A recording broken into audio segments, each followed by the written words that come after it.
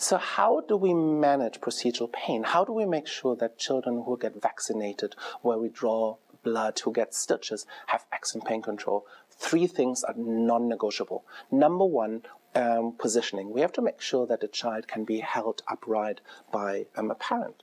Number 2, we must use some sort of distraction. Depending on the age, this may be bubble blowing, this may be playing on a computer, this may be reading a story, this may be telling us a story like imagine something. And number 3 is to numb the skin.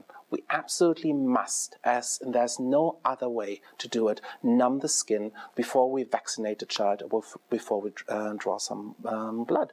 And this could be a patch which we are going to put on 30 or 60 minutes early, such as an EMLA patch or an Elmex patch, or there are many others.